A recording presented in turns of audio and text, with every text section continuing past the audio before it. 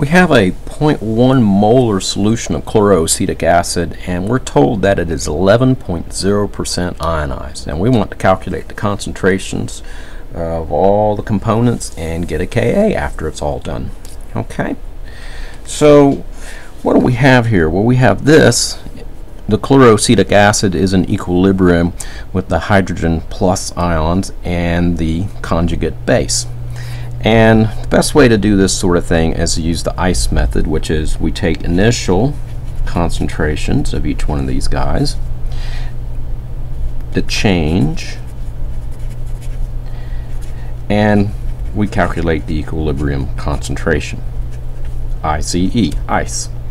And so we have the chloroacetic acid, the conjugate base rather, and H plus, and I'm just going to write them down as being HA, meaning the acid, H plus, well, that's the H plus, and A minus being the conjugate base, which is this guy right there. And so the initial concentration of the undissociated acid is the 0.1 molar. And the initial concentration of undissociated of the acid would be 0 for each one, because that's the initial. That's what we added before when we topped it up. That's before anything ionized.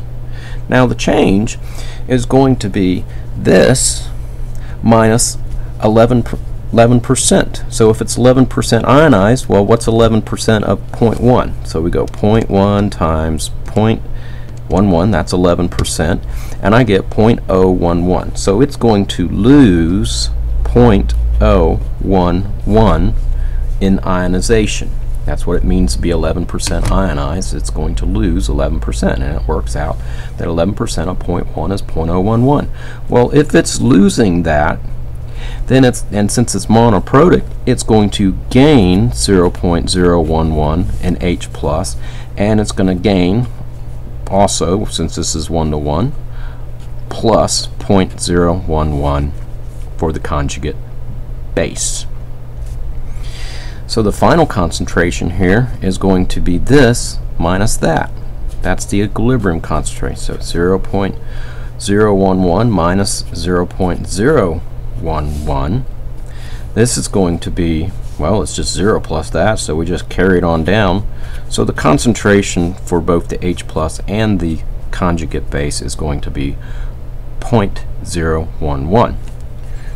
Finally, we can plug all of this into our calculator, and we might as well just go ahead and do this one out. So that's 0.09.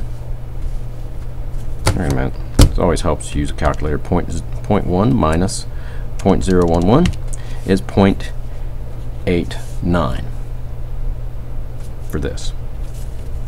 And now we've got our equilibrium concentrations all the way across. Got 0.0899 for the undissociated acid, and 0.011 for the conjugate base and the H plus respectively. So what's our Ka? Well, we'll go ahead and just put these guys in. 0.11, square it up. Remember, it's products over reactants. Well, the product is this, and here we go for the undissociated acid. Plug that into our calculator, and we get 1.36 times 10 to the minus third, or you can round it to 1.4.